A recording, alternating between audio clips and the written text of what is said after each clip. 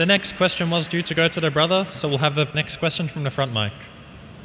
Good evening, Dr. Naik. This is Sanjay Thakkar here. First of all, with all due respect to all my Muslim brothers and sisters here, before I ask my questions, I would like to ask your kind, make a statement first. You see, religion goes beyond supremacy or declaring supremacy over other religion. It's more about looking, because God is omnipresent. There is God in you, there is God in him, there is God in him, there is God in everybody. If we have that vision, tunnel vision. Having said that, religion is more about tolerance, peace, love, and humility and humanity. Having said that, I beg to differ about your last statements proclaiming that the other scriptures have failed the test. Now again, this could be a debate that could go on for hours, and we have limitations on time. So I'll just rest with two questions. My first question to you, Doctor, is, Islam and the Quran condemns idol worship. Yet in the Kaaba, people... Now you had mentioned that one of the 20 misconceptions, first 13 that you had covered, I wasn't here at that time, so I missed it. So that's my first question. My second question... One question at a time, please. No problem. Actually, go ahead. It's correlated, sort of. No problem. Yes, yes, brother. My second question to you is, I'm large-hearted, tolerant. Thank you. Yes. Thank you. Very kind of you. My second question to you is, the concept of Adzan. From what I understand, the concept of Adzan came many, many decades or centuries back when there was no clock. There were no, way to actually decide what time of the day it is. And the only way people would realize that it's this time of the day for this prayer was based on Adzan. Now, obviously, that's not the case now. We have clocks and we have... So then why is there Adzan 5 times a day, even in this day and age? These are my two questions. Brother asked two questions. Before he asked these two questions, he made some comments. I made a statement, not comments. It was a conclusive statement. Do you think the statement and comments are contradicting? Well, it was a conclusive statement which could be challenging your statement. Therefore I said, you made a comment or you made a statement or you made a challenge, no problem. Yeah, take it whatever you would like. You want to get challenge, no problem. You said that Zakir, while talking about other thing, you should be more tolerant, etc. And he said that I mentioned earlier that all the scriptures besides the Quran have failed the test of science. Complete my sentence, not halfway. When you put the test of science, not the test of emotion. So you quoted me half. I said if you put all the other scriptures the test of scientific facts, all the scriptures have failed except the Quran. You told me we can have a debate for us together. I'm not here. I can rattle off verses from the Vedas and from the Hindu scripture which aren't scientific. I don't want to do it. If you want to see, you can see my debate with Dr. William Campbell talking about Bible and Quran. Why I did that? He wrote a book saying there are 30 scientific errors in the Quran. And for 8 years no Muslim replied. I went to Chicago. I had a dialogue. I answered all his questions. And I posted 38 scientific errors in the Bible. He could not reply to one. I have had debates with many of your scholars, not you, Shri Ravi Shankar, many, said to be number 1 in the world. Now when I've spoken with them and they could not reply, now you are telling I'm wrong. No, I'm not. I didn't say you're wrong. You said you can have a debate for 5 hours. I'm not interested.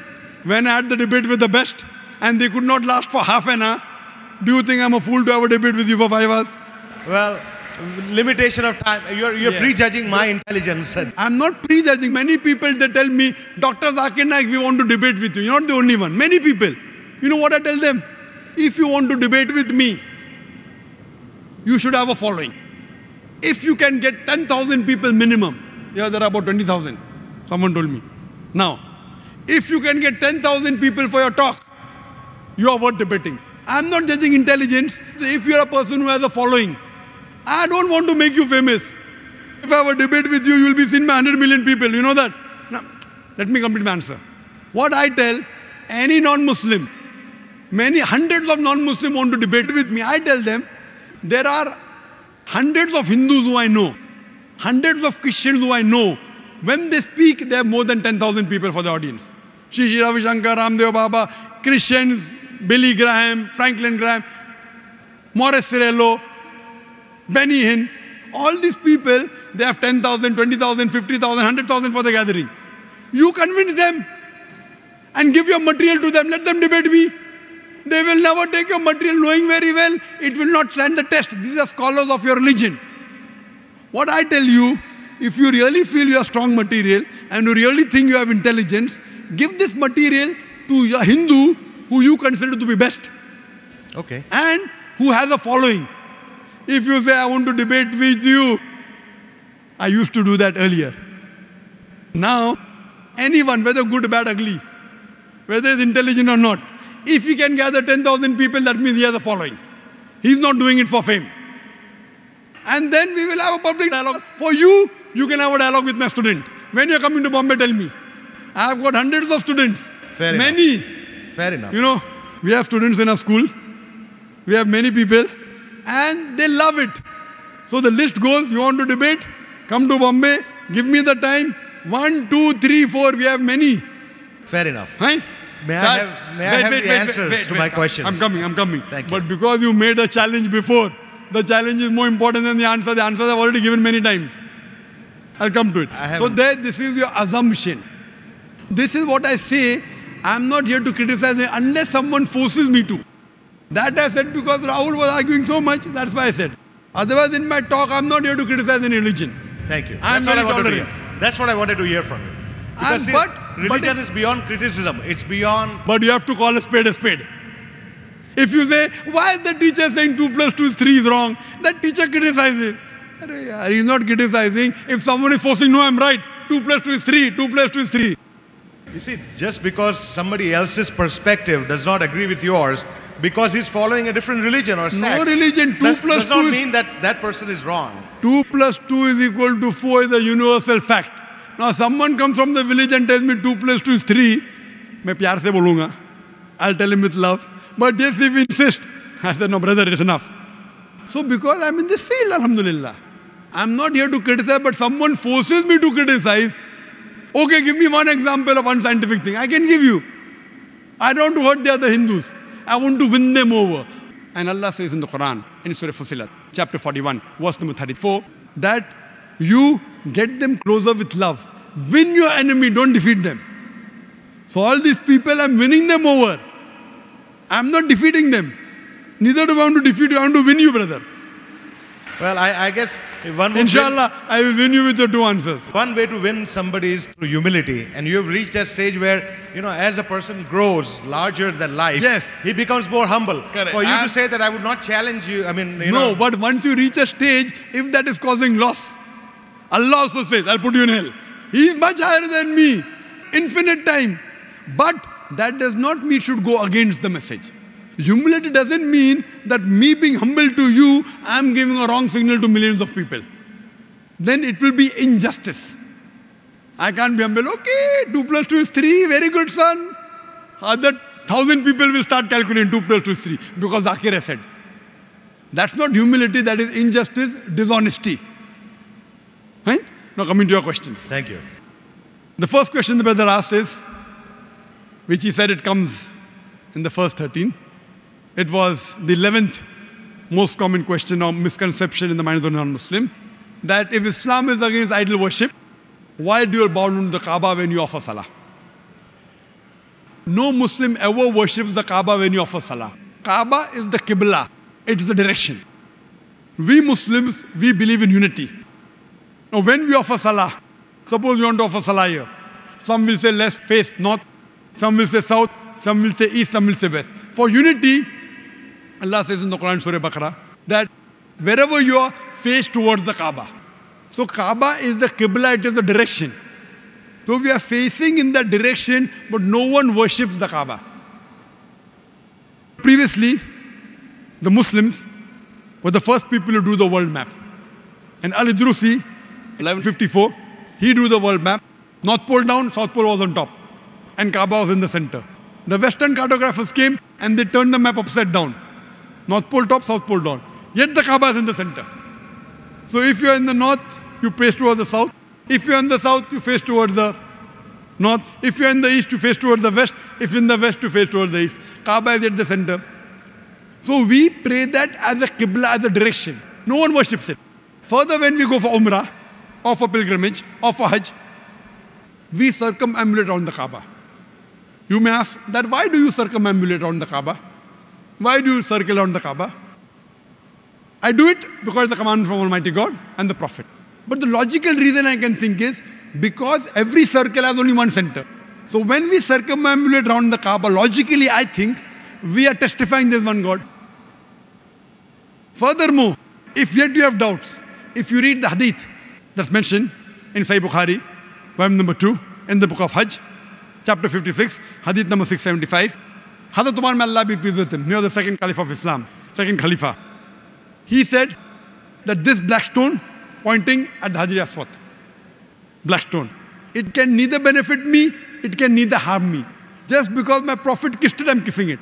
This statement that this black stone can neither harm anyone nor benefit anyone is sufficient to prove that the Muslims don't worship the Kaaba. Furthermore, at the time of the Prophet, there were Sahabas, there were companions of the Prophet who stood on the Kaaba and gave the Adzan. No idol worshipper will ever stand on the idol and give the Adzan. Proving that no Muslim ever worships the Kaaba, it's only the Qibla, it's a direction. Coming to a second question. Hope you're convinced with the first question. Sure I am. Thank you. Very good. 50% I won you over. Now next 50%. Your second question was, decades earlier, centuries earlier, there was no clock, no way to keep time. So we could justify that giving Azan was right. Now everything is there, clock is there, time is there. So why do we have to give the Azan? Very good question. The reason we give the Azan is for many things. One thing is to tell everyone it is time. You tell me one thing. Everyone has the watch during examination. Yet the teacher rings the bell, time is up. So you tell the school teacher, why are you ringing the bell that the period is up? Everyone has a watch. To tell everyone, finish, time is up, next period. So today when we have the Azan, you can have a big clock also, a big bell. But a Prophet said, bell is not good. Therefore in Christian you have bell. Some religion you have the drum. The Prophet said, no, this is not good. No drum, no bell. Someone suggested human voice, he liked it. So better than the drum, we have called human voice, and our Azan has a message. The bell, sometimes the bell in the school has a message, period is up. Sometimes the bell has a message, period is starting. Sometimes the bell has a message, different message. That fire alarm, run away. You understand, no? Bell cannot speak. You read the bell, okay, fire is there, run away. In the Azan, it has a message. It says, Allahu Akbar, Allahu Akbar. Allah is the greatest. God is the greatest, 4 times.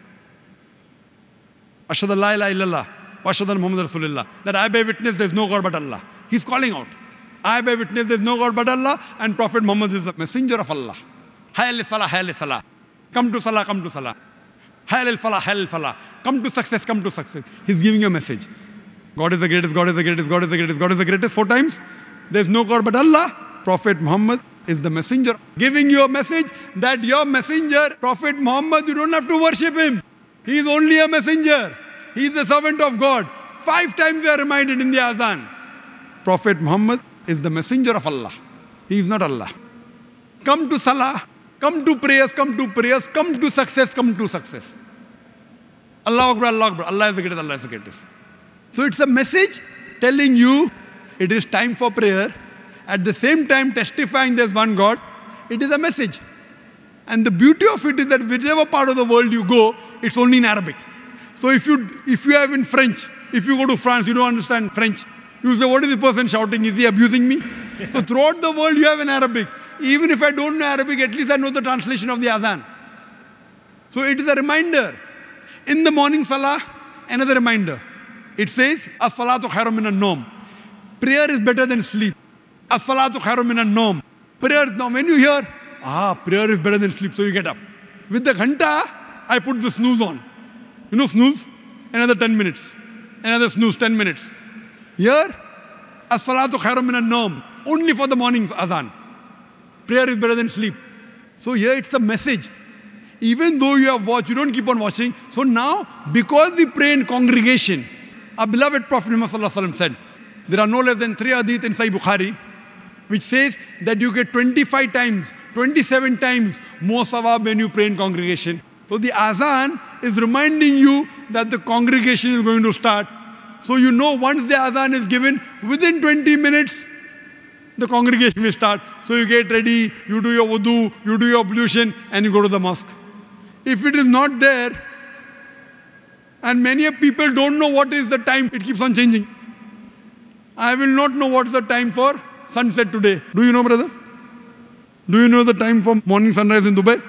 It changes every day. So what is it now, you know? Not rough. Most of the people here will have rough idea. So, though you are a scientific person, you have a watch.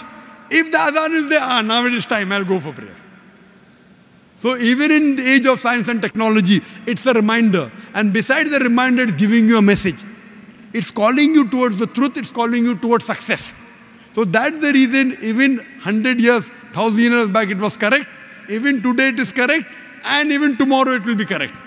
Hope this convinces you. Thank you kindly. So at least in these questions I won you over. Yes, you have. Thank you. Inshallah. And I pray to God to guide you and to guide me also. Thank you. So how does it boil down to like smoking?